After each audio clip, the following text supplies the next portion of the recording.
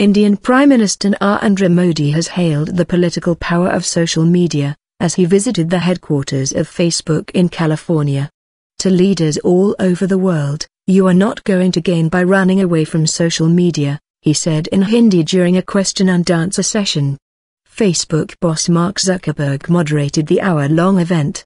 Later on Sunday, Mr. Modi was welcomed by more than 20,000 people at a stadium in nearby San Jose.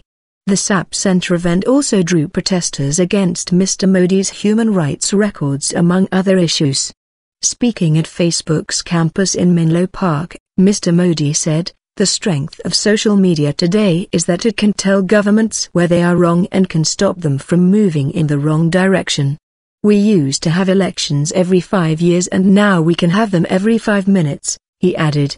Both Mr. Zuckerberg and Mr. Modi shared emotional moments during the discussion. Mr. Modi, 65, regularly uses both Facebook and Twitter to communicate with millions of his followers.